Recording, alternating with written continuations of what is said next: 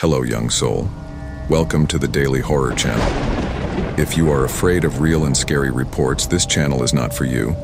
I suggest you leave this video, but if you are not afraid of listening to these horrifying reports, I suggest you subscribe to the channel so you don't miss the next stories.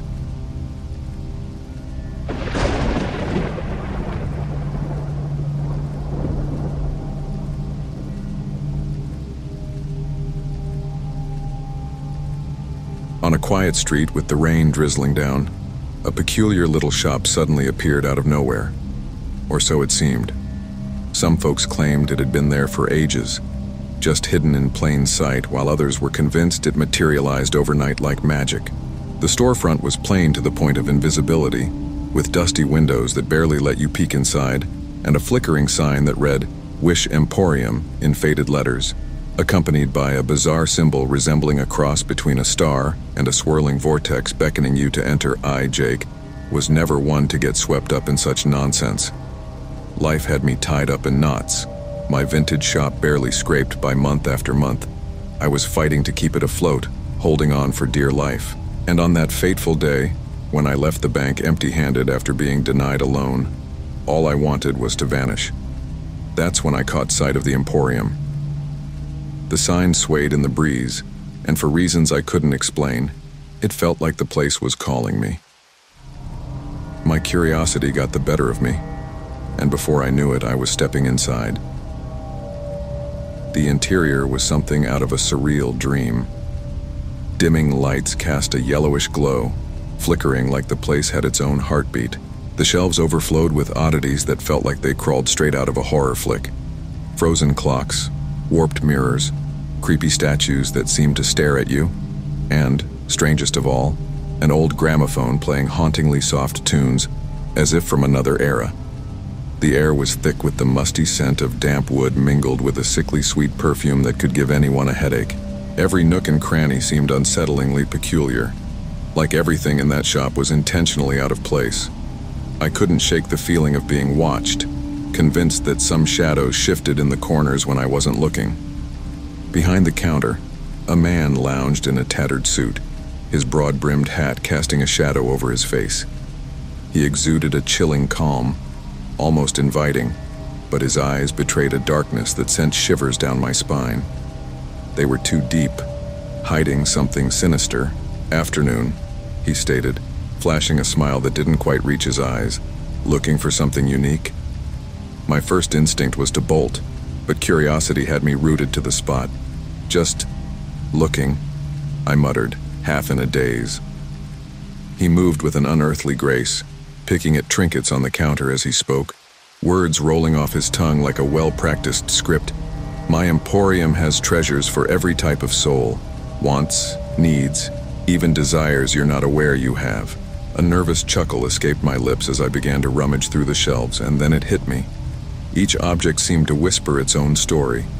Old photographs of strangers, all wearing expressions of sorrow, gripping items now for sale like remnants of their old lives. It sank in.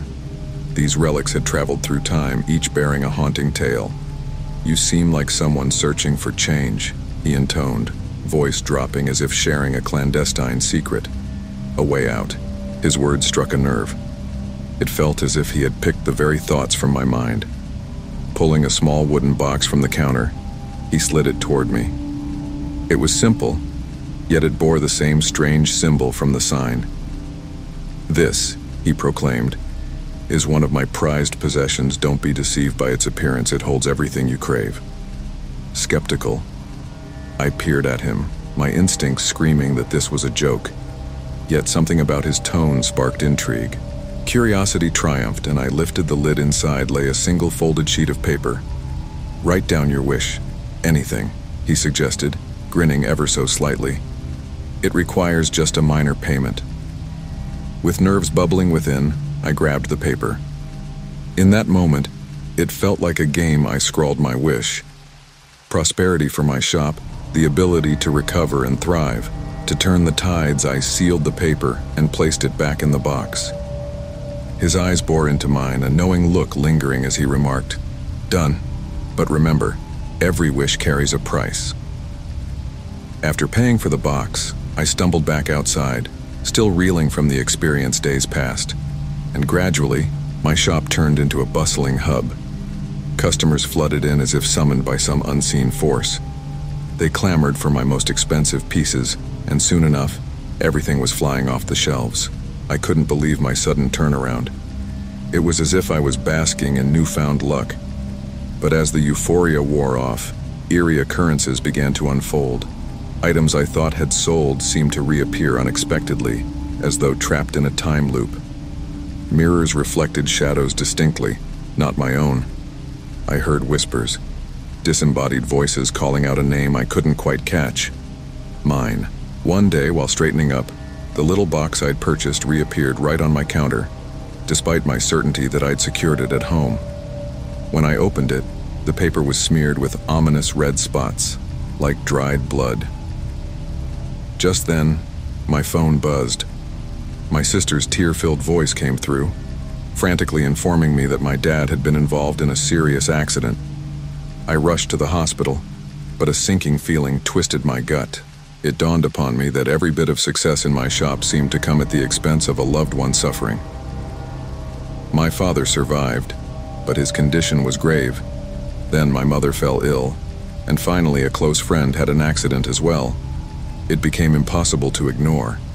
Each victory of mine echoed the anguish of others. Though my shop flourished, my personal world crumbled. Friends distanced themselves, family members battled illness, and that unnerving presence lurking behind me intensified. The haunted box followed me, reappearing unpredictably, always with the blood-stained letter inside one night.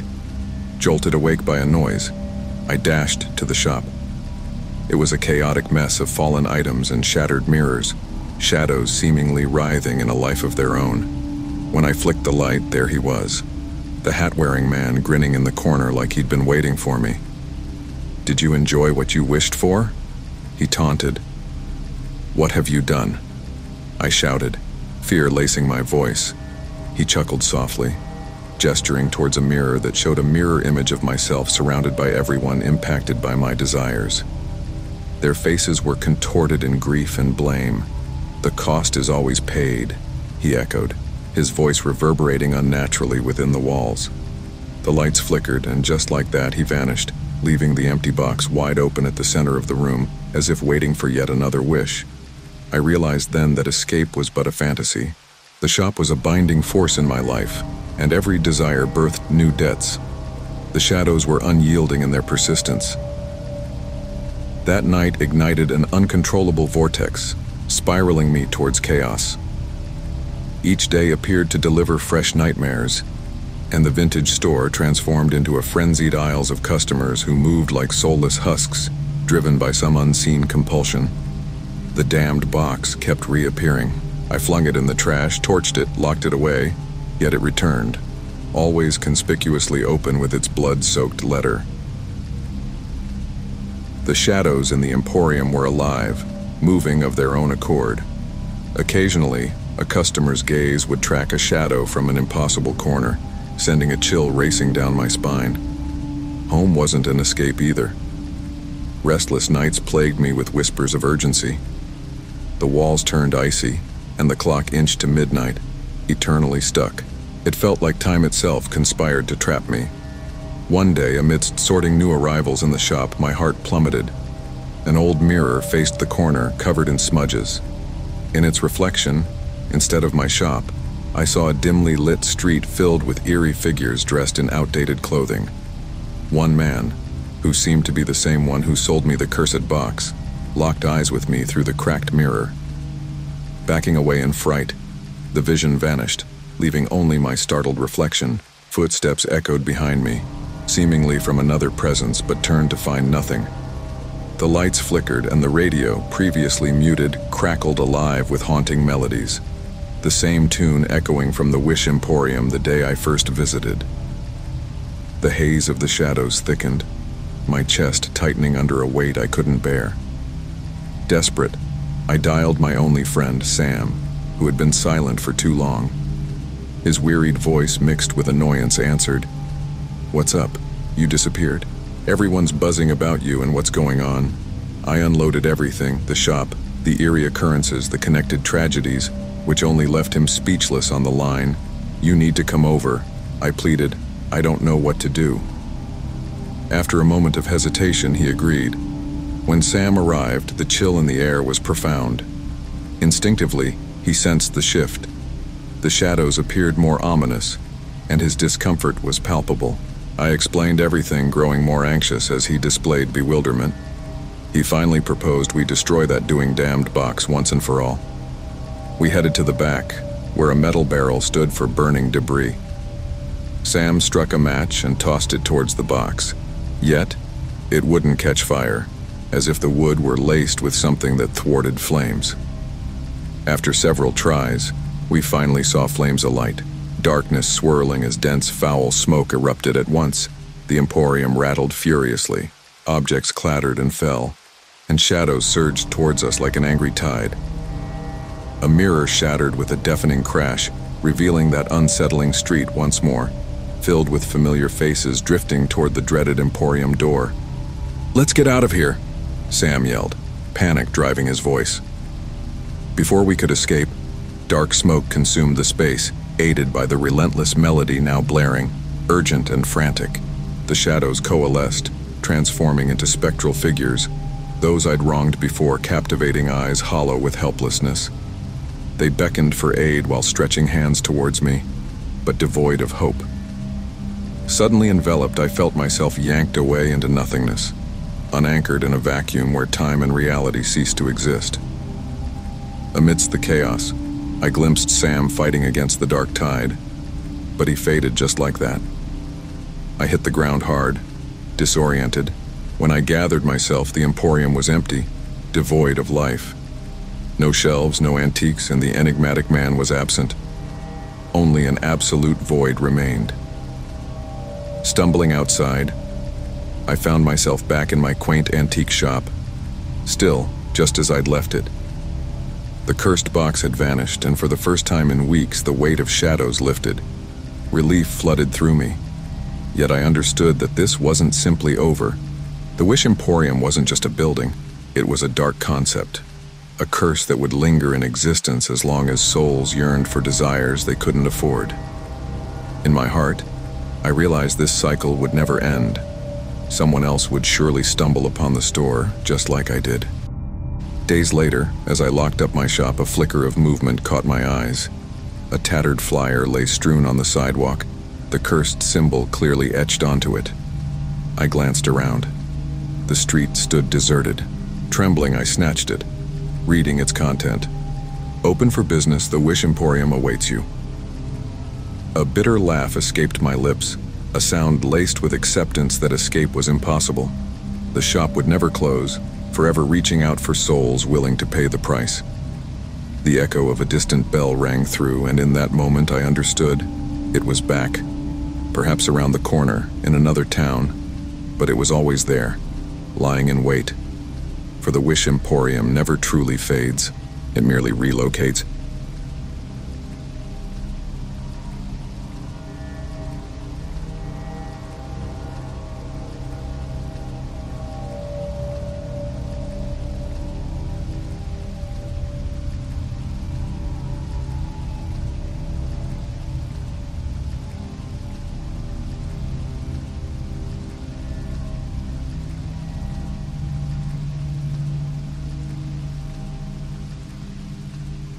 One chilly evening, I found myself alone in my office, surrounded by a mess of paperwork scattered everywhere, on my desk and on the floor.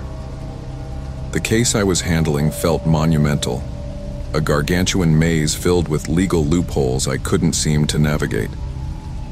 My mind raced with the thought that if I triumphed, my career would finally take off.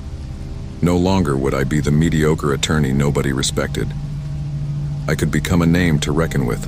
But the stress was suffocating, and with each turn of the page I felt increasingly adrift. Amidst the chaos of legal textbooks and aged files, I stumbled upon something that would alter my fate entirely. Buried beneath a stack of dusty documents on the shelf lay an ancient tome, ragged and forgotten, its cover cracked and devoid of any title. It felt oddly alive in my grasp, heavy with secrets. Curiosity piqued, I pried it open, releasing a scent of aged paper mingled with something metallic. Was that blood? The pages were filled with contracts, nothing like the standard legal jargon I was used to. The handwriting was archaic, almost a work of art. I fixated on one document in particular. It had my name, slightly smeared yet unmistakably clear. Tony Reed. I chuckled nervously, dismissing it as a mere coincidence or a practical joke. Yet as I read on, the content was disturbingly precise. The contract promised victories in legal battles and instant recognition, with a curious clause stating, "A favor in exchange for another." It was absurd, and I momentarily contemplated tossing the book in the trash, but my intrigue overpowered my skepticism. There was no talk of souls or curses, but one detail stood out. To seal the deal, a drop of blood is required for the signature. I laughed at the ridiculousness of it, like something from a terrible horror flick. Yet desperation clouded my judgment and I was feeling reckless. Finding a paper clip, I unfolded it and pricked my finger without thinking twice. A droplet of blood fell onto the page, anchoring itself in the signature line. The blood seeped into the document as if the paper were thirsty for it. I inscribed my name beneath it, and an odd tremor rippled through the book. Chills ran down my spine, yet I dismissed my apprehension with laughter, snapping the book shut and placing it back on the shelf as if to erase my actions from memory. In the days that followed, everything shifted. I won the case, remarkably, almost too effortlessly. Each loophole I exploited, every argument I presented, fell flawlessly into place. It felt like I was directing a well-executed play. Suddenly, I was the star of the show at the firm, with accolades pouring in. My phone buzzed incessantly with new clients, and before long, articles hailed me as the rising star of the legal scene. But with success came the onset of eerie occurrences. One night, while engrossed in another case file at the office, an icy blast of air swept through as if every window had flung open simultaneously. I glanced around, yet everything was sealed tight. The blinds swayed gently, and the rustling of pages whispered incomprehensible words that floated on the air. I tried to shake off the odd sensation that someone loomed just behind me, watching my every move. When I glanced at my reflection in the window, for a heartbeat, I glimpsed a shadow that didn't match my own. I rationalized it as fatigue. But then, peculiar incidents began to unfold. The lights flickered, the phone rang repeatedly. Yet, when I picked up, there was only silence. One evening while returning home, I noticed a silhouette trailing me. A tall figure draped in a dark coat, their face obscured by a wide-brimmed hat. With every corner I turned, he mirrored my movements. Gathering my courage to confront him, I turned around, yet he vanished, leaving behind a lingering scent of sulfur. My night soon morphed into a nightmarish ordeal. I woke in the dead of night, drenched in sweat, convinced I was being watched. Shadows danced in my room, spurring my imagination, while whispers echoed in the dark, calling my name in a soft, eerie tone as if someone stood right beside me. I shared my fears with my spouse, but she dismissed them as stress and fatigue.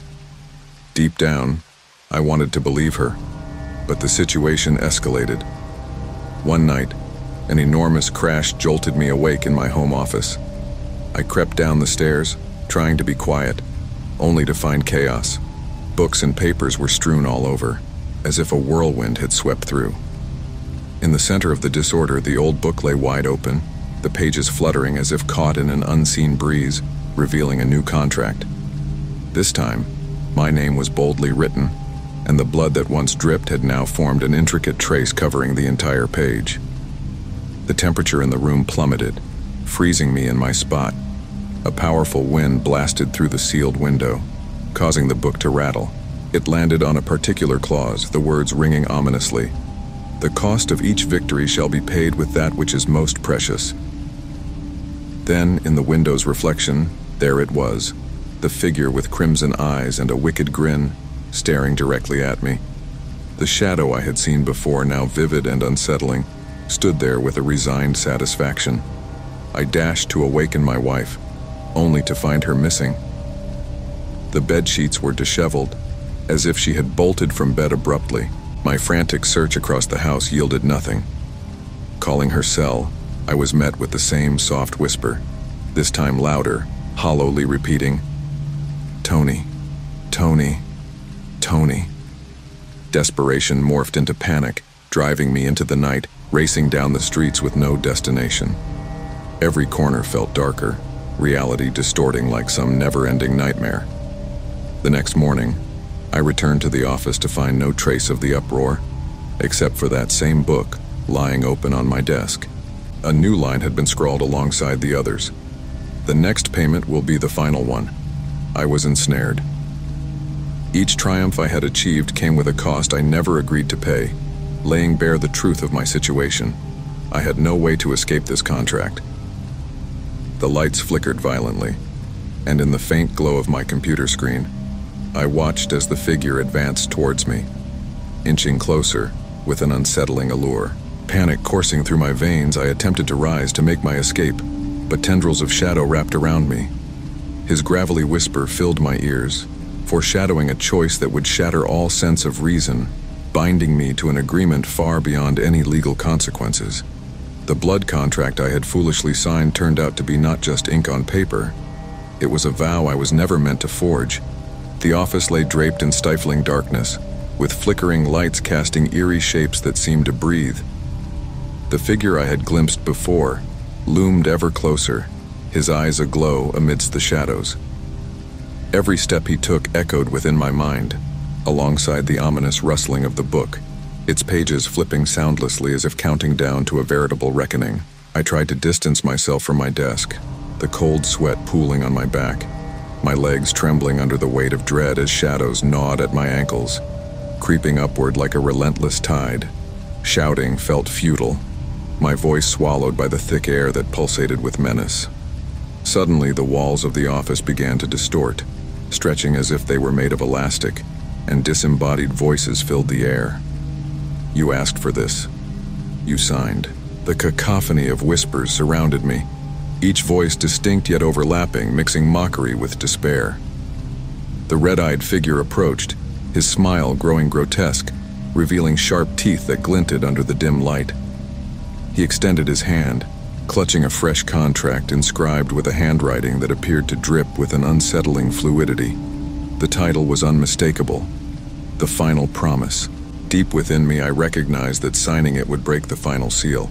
But what alternative did I have? My choices led me here, and now I faced the ramifications. Those eyes, expressing more than words ever could, bore into my soul. A dark aura swirled around him, undulating like a living entity. The book on my desk opened by itself, its pages fluttering rapidly, unveiling names, dates, broken promises, and sacrifices already made. Familiar faces stared back at me. Clients, colleagues, trapped within contracts that had never been meant to come to life. It felt as though their souls were shackled, each signature tying them to this wretched fate. I attempted to rise, but found my body betrayed me, glued to the chair as if it had become part of me. The sound of metal scraping clawed through the air, and when I turned my head, the old wall clock that had once been a reliable fixture was now exposed, gears spinning chaotically. Time played tricks, seconds morphing into endless moments while the hands whirled backward, counting down the hours I had wasted. The figure with the crimson gaze leaned in, his face an inch from mine, suffusing the space with frosty air that stole the warmth from my body. Though he was silent, his intentions were explicit. Ingrained in the pulsating words of the contract, I could conquer every case, rule the world of law, but the price would escalate until nothing of me remained. At that instant, the office morphed again, walls constricting and compressing, a sinister trap closing in. I was transported back to a haunting chamber, lit only by shadows that carried whispered secrets. Evan stood before me, that self-satisfied grin plastered across his face, flanked by faceless silhouettes gliding rhythmically like a parade of lost souls. The book snapped shut with a finality, and the man proffered a pen, forged from a chill metal that burned upon touching.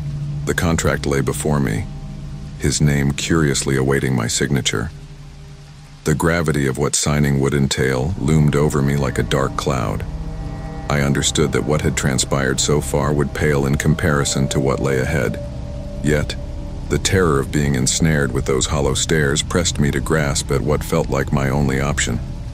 Trembling, I signed my name. The paper absorbed the ink with an unsettling gleam, and the room trembled as if awakened. The shadowy figures encroached, their hands reaching out, brushing my skin. Each touch a sensation of emptiness spreading through my being.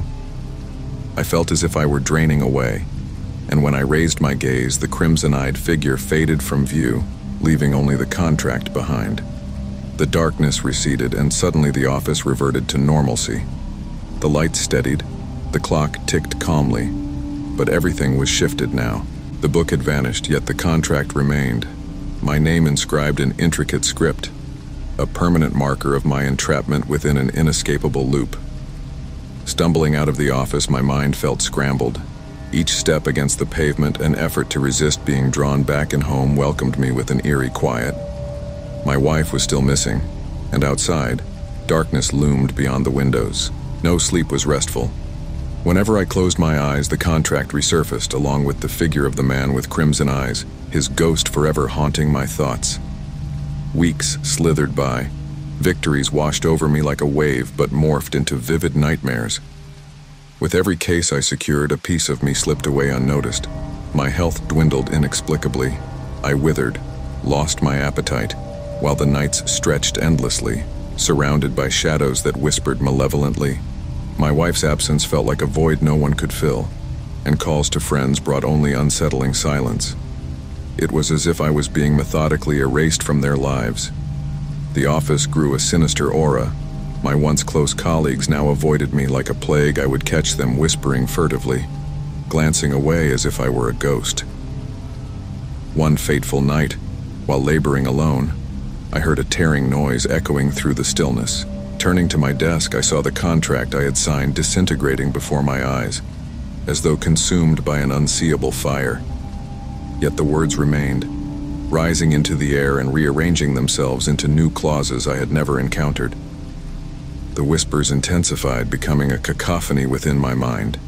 Shadows with void-like eyes, once seen only in peripheral glances around my office, began invading every section of my life. Reflections in mirrors, window panes, even the glass of my car. One afternoon while driving home, a sudden glance at my rear view met the gaze of the red-eyed man seated in the back, grinning serenely as if he had always been there. I screeched to the side of the road, panic swelling in my chest, but by the time I turned around, the back seat was empty. It was then I resolved to end this madness once and for all. One bleary night, I returned to the office, my mind set on reclaiming the book that had long since vanished. I scoured drawers, shelves, every crevice as a chill gripped the air, thickening as if the very room were alive, watching my every move. My heart raced as, at last, hidden under a stack of forgotten paperwork, I unearthed the aged book. It appeared older and more tainted than before. When I cracked it open, a blank page unfolded, revealing a singular, straightforward command. Undo what has been done. But how could one retract a blood oath? I glanced around, and there he was, the shadowy figure with eyes aflame, looming in the corner. Featureless yet magnetic words started materializing on that blank page, as if inscribed by an invisible hand. Undo with sacrifice. As if responding to his command, the office trembled and the shadow twisted, reshaping into a distorted semblance of a man emerging from the wall. My reflection, older, with vacant eyes and a haggard visage. It drew closer, a chilling reminder of the debt I had yet to settle. The contract materialized once again on the table, the cold pen resting beside it, demanding to be held. I realized then that a greater sacrifice was required to break this curse. Looking at my aged reflection, the figure smiled, a sinister offer that held the key to my liberation, albeit at an ultimate cost. With determination, I took that pen and scratched through my own name, the ink spilling like blood, the lines crossed fiercely, aiming to erase every trace of my identity. The paper began to dissolve, burning but without flames, slowly vanishing into nothingness. The figure across from me started to fade too, his crimson eyes dimming into hollowness. The office disintegrated, swallowed by vast shadows. I awoke on the office floor, alone and desolate. The contract, the book, everything had vanished. The lights glowed steadily and the clock struck midnight, as if the tumult had never occurred. I staggered out into the quiet street, feeling the brisk air on my face, sweet relief washing over me for the first time in ages. Yet upon arriving home, I found the door ajar. Cautiously, I stepped inside, my heart pounding, to see my wife sitting innocently at the kitchen table, as if nothing had transpired. She beamed at me, but there was something in her eyes I couldn't quite latch onto. I inquired where she had been, but she merely laughed, claiming she'd been here the whole time, waiting for me. In that instant, intuition prickled at me. Something was amiss. But my heart swelled at her presence, blinding me to the foreboding. As we embraced, a shadow flickered at the edge of the room, sliding almost unnoticed. But it was undeniable. The same red-eyed figure, now a specter on the glass, smirked at me. He hadn't departed. He never would. The dead I had cleared was merely the tip of the iceberg, and the sense of freedom I misbelieved in was just further deception. For now, he lingered in my home, within my existence. As I caught a glimpse of his reflection, a chill crept over me. I realized that my own eyes began to mirror his, alive with the same crimson glow.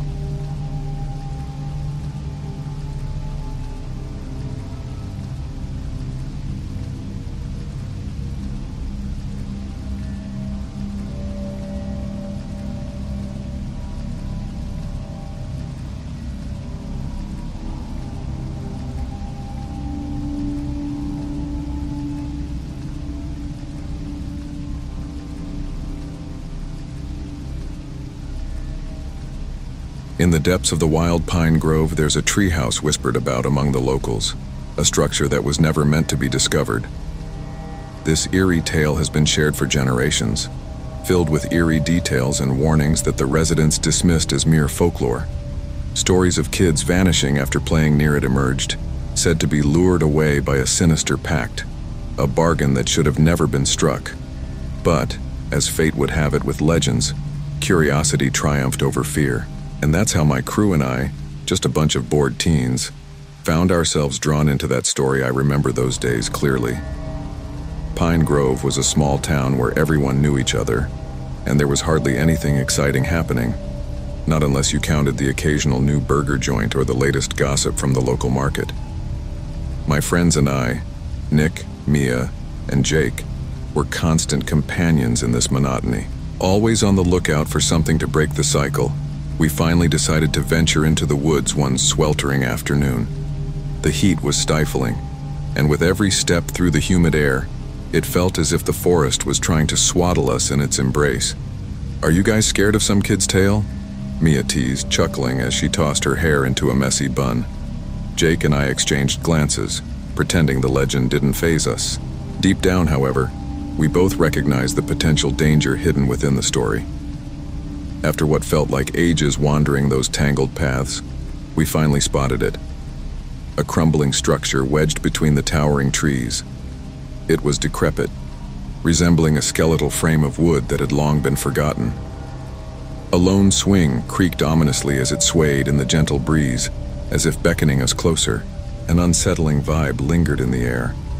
The silence was almost deafening, interrupted only by the rustle of leaves as they danced with the wind. Walking up the rickety stairs, unease crept over me. I felt like we were intruding on a space that was off limits inside. Everything was frozen in time. The floor was coated in dry leaves, while scattered dusty toys hinted at a hurried exit by past residents. Strange symbols adorned the walls, painted in an unnatural hue that seemed to pulse with life. In the center stood a tattered table, littered with old papers and burnt-out candles. Mia, being the boldest among us, was the first to touch anything, her fingers skimming across a dilapidated notebook that lay open. The sketches inside were grotesque, images of children upside down and lurking shadows, as if they were peering through cracks in reality. "Check this out," she said, holding up one of the drawings. "Look at this kid, he's got a creepy grin, and below him it reads, 'The price is fair.'" Jake, who had been silent until then, began to rummage through the drawers of a nearby cabinet. He unearthed a doll missing its eyes, filthy, with a rusty stain smeared across its face. He recoiled, dropping it back as if it had burned him. The atmosphere grew thicker, palpable with an unease that settled in our stomachs. The longer we stayed, the more uncomfortable we felt. Suddenly, we heard heavy footsteps outside, a sound that sent our hearts racing. We fell silent, eyes glued to the door, half expecting something to burst through. But when the door creaked open, it was merely empty air, save for the inconsistency of the swing, now moving wildly as though disturbed by an unseen force. Mia forced a laugh, saying it was just the wind, but I could see in her eyes that she didn't quite believe that either. Things took a turn when we noticed the stuff around us was shifting. The notebook Mia had placed back on the table was now on the floor, open to a page with a circle surrounded by figures, almost like a ritual. Candles that had been extinguished flickered to life, casting an eerie glow that highlighted the grinning faces etched into the walls. The temperature plummeted, sending chills racing down my spine. This was no ordinary summer evening. Jake was visibly sweating, struggling to maintain his composure. Mia kept scanning the room for logical reasons behind the chaos we were witnessing, but none made sense. That's when we heard it, a whisper, low and dragged out, as if someone was murmuring right in our ears without revealing themselves. The words were indistinct, yet they radiated a sinister tone that made our blood run cold. Panic set in as we decided it was time to leave, but the staircase now towered above us, impossibly tall, as if the treehouse itself yearned to keep us inside. Shadows stretched further, the sun dipping lower behind the treetops, intensifying the oppressive atmosphere.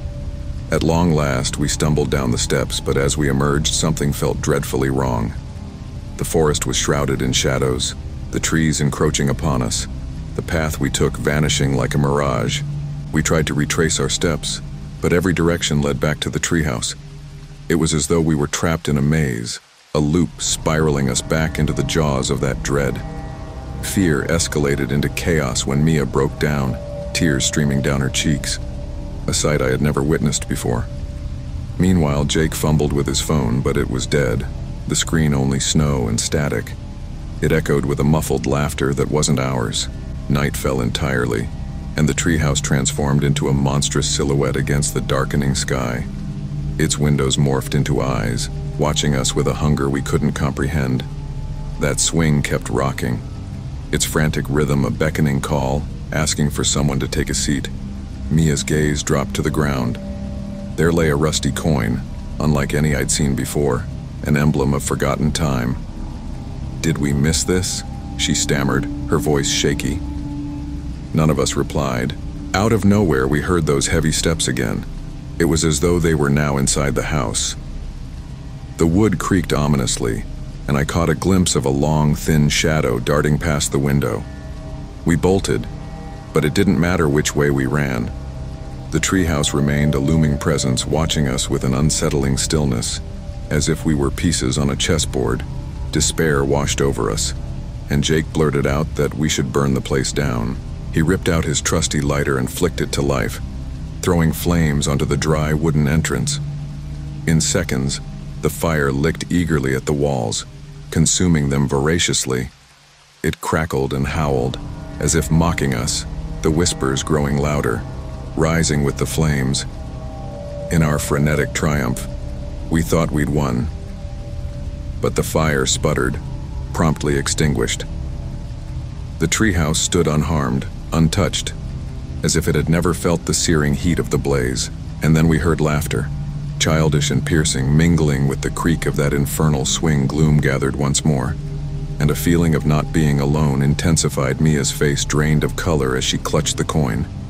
It vanished from her palm like it had been snatched by an unseen force. As we attempted to sprint away, reality began to dissolve around us.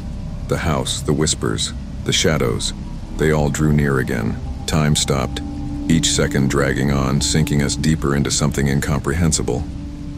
And as we stood there trapped in that nightmare, it became abundantly clear. This house was not merely a vessel of fear. It craved our very souls, determined to claim us forever. The sensation of being watched gnawed at us, a gnawing certainty that the dusk had transformed into something altogether more sinister. The treehouse seemed to shift positions, encroaching upon us, each creak of the swing feeling like a hypnotic invitation. Surrounding us, the forest felt alive, shifting and moving, with trees whispering things we couldn't understand. After hours of fruitless wandering, we collapsed to the earth, a mere few feet from the treehouse, gasping for composure. Mia, the stalwart one of our trio, was drenched in tears now, murmuring incoherent prayers to gods beyond our knowledge. Jake, usually the comic relief, wore an expression of sheer dread, his gaze fixated on shadows yet to reveal themselves. I struggled to gather my thoughts, the air thick as if we were suffocating in a bed of despair.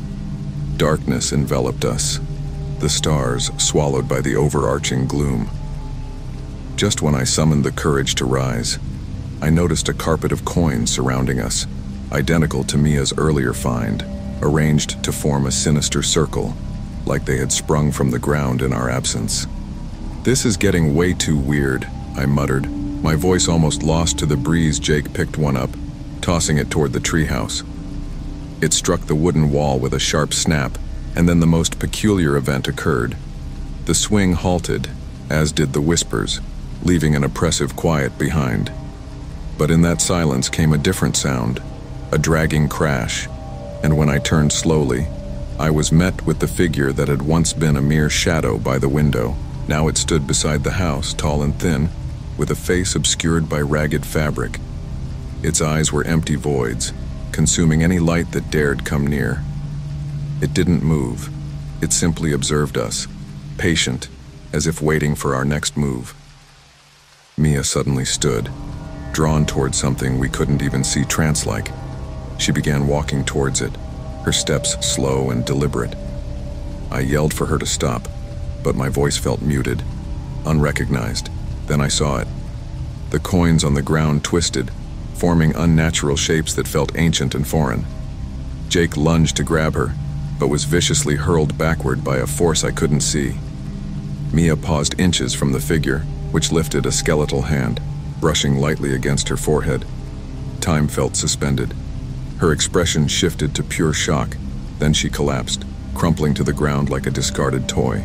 The thing turned its gaze towards Jake and me, beckoning us with a deliberate motion. Fear pinned me down, but that same whisper, different now, terrified, screamed for me to flee. Where? There was no escape. Jake crawled to Mia, desperate to revive her, but she was too cold, lips turning purplish, devoid of life. The figure disappeared, slipping back into the house's shadows, and with its retreat, the swing exploded back into menacing motion, clattering against decaying wood, accompanied by unsettling children's laughter, echoing from the depths of the structure. In a desperate act, we yanked Mia away from that cursed place, searching for sanctuary within the dense underbrush. But everything felt altered. Trees loomed closer, branches like grasping fingers, encircling us with malevolence. Jake tried to shake Mia awake, pleading with her to respond, but the only movement came from her fluttering eyelids, trapped somewhere beyond reach. All the while, I could hear coins falling again, a cacophony of metallic clinks. When I dared to glance backward, horror struck me. The masked figures had returned, no longer still, but advancing slowly, like a dark procession. The stench of decay heavy in the air, the whispers returned, a symphony of sound converging from all directions, taunting us. We struggled to pull Mia free, but it felt as though she was anchored down by unseeable tendrils. Suddenly, one of the coins glowed, flickering a blood-red light, pulsing like a heartbeat. This wasn't just imagery. This was a breach, a tether binding Mia to whatever cursed reality this was. Jake locked eyes with me, pure desperation mirrored in his expression. We knew we had to unravel this dark web. Whatever fate had shackled us to this entity needed to be severed. I grabbed a rock, scratching at the glowing symbol, but it simply passed through as though it didn't exist. Laughter echoed louder, a chilling, childish cacophony while the figures continued their slow crawl, synchronized in eerie choreography. In a move spurred by panic, Jake ignited a coin with his lighter, flames whooshing to life, trailing fiery light that consumed the symbols. Mia shrieked as if scalded, and for a fleeting moment I thought we had crossed a line we couldn't return from. But then, abruptly, the figures halted, the whispers muted into silence, while the masked silhouette gradually dissipated into the air. Mia awoke suddenly, gasping as if emerging from deep water. Jake held her tightly, an embrace of relief. But the tranquil moment shattered as we felt the presence still lingering. Something dark remained, hanging over us like a shadow, watching, waiting. We pushed ourselves to our feet, desperate for a route to safety, yet when we glanced back where the coins had shone, nothing remained but ash and scalded earth. "We need to leave this place," Mia murmured, a plea filled with urgency. Deep inside, though, something warned me. What we thought we had vanquished was merely a superficial wound. The true terror dwelt in the depths, concealed within the shadows, lying in wait for the right time to strike again. And the eerie sensation that we were being followed refused to fade, not for an instant. As we traversed that bewitched terrain, each step felt heavier, as if the ground conspired to root us in place. It was a warped reality. The trees shifted, the forest alive, ensnaring us in tangles of fear. Mia, ghostly pale, trembled uncontrollably, fixed on nothingness, while Jake and I shared helpless glances that needed no words. The path appeared endless, the trees indistinguishable, their skeletal branches entwined like gnarled fingers. Slowly, a sound disrupted the eerie hush, dragging through the underbrush like chains I dared to pause, nerves alight with trepidation. This wasn't wildlife.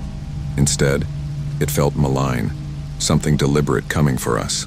I couldn't help turning around, observing those ominous figures again, yet this time they stood perfectly still, integrated into the surrounding foliage like dark secrets encroaching upon us. "Keep moving," I told Jake and Mia, my words barely a whisper as dread filled the air. The weight of being cornered settled in. Mia stumbled over a root, hitting the forest floor hard. Before we could assist her, one of those figures twitched, moving awkwardly as if manipulated by unseen strings, reaching toward Mia. In that heartbeat, tension snapped. Jake and I pulled her back, and the figure vanished into the gloom. The sinister laughter echoed, swirling through the trees, now buzzing in our minds like an infectious chant. One by one, those masked figures began to dissolve into billowing smoke. But even in their absence, an insatiable presence remained. It was as if the forest itself breathed, aware. Conscious miraculously, we stumbled upon a clearing, revealing a neglected well at the center, rough stones enveloped in a shroud of moss. An unsettling shiver coursed through me, the well pulsating faintly, almost like a heartbeat. Mia stepped forward, entranced by an invisible allure. "Don't go near it!" Jake shouted, but it was too late. She peered into the dark void of the well, her face paled, and before we could muster a single word, a pallid hand emerged, fingers long and gnarled, collaring her wrist with startling force. Jake and I lunged, attempting to pry her free, but whatever dragged her was far too strong. Her cries echoed, filling the void with urgency.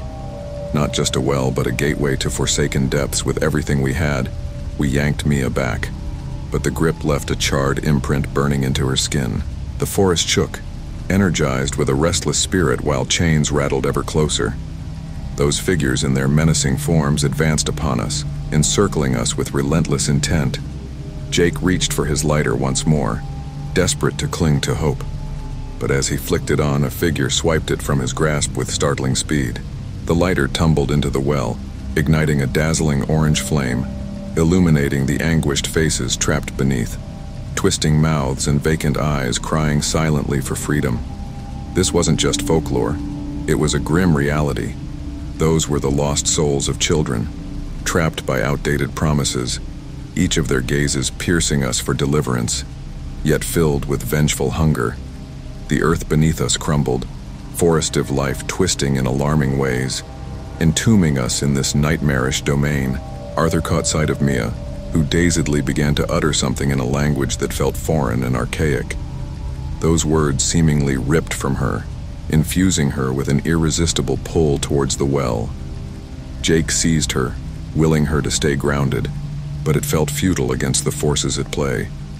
From the depths of the well, a towering figure began to materialize, hooded, formless, its aura suffused with an oppressive weight where light dare not dwell. Extending its hand toward us, a voice reverberated in our very beings, not audible but penetrating. We couldn't escape from its grasp. "You have broken the pact now, a debt is due." The ground folded beneath, as darkness dragged at us like a malevolent tide. Jake and Mia's cries melded with the haunting giggles echoing through the oppressive gloom. Around us, the masked figures loomed ever closer, enveloping us until reality deafened into a frenzied blur of panic and despair. When I finally awoke, I found myself sprawled alone on the cold earth of the forest. The well lay unfilled and silent. The figures had vanished. The laughter felt distant. Shockingly, Mia and Jake were no longer by my side. I called for them, but only echoes returned, teasing me with the void where they should be. It was as if the path back home had finally revealed itself, a clarity that made no sense, guiding me away from the chaos that lingered. I returned to the town needing to spill my secrets, but nobody believed my tale. They claimed Mia and Jake simply disappeared. Searches through the wilds uncovered nothing but trees and silence, but I felt it. The truth gnawed at me. I knew they remained in a limbo of shadow. Intertwined with that deep-rooted darkness, I have never returned to that cursed site. In the days that followed, a dark mark appeared on my own wrist, a crude reminder of that fateful encounter. And in my dreams each night, I still find myself confronted by the treehouse, the well, and those figures watching from afar, lurking, longing for their moment to seize me. Because there's one lesson learned in this. You never escape a pact without paying the toll, and our price, it's still waiting to be collected. Still.